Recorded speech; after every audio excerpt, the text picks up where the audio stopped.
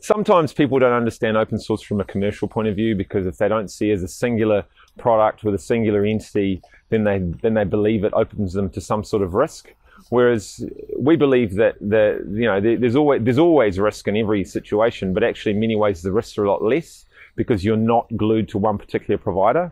And with a healthy project like Moodle, for example, if you're not happy with your partner, you can change to another partner. And there's no concept of all partners sort of suddenly disappearing, and the code is open, so no one's ever going to come and knock on your door and say, you can't use this.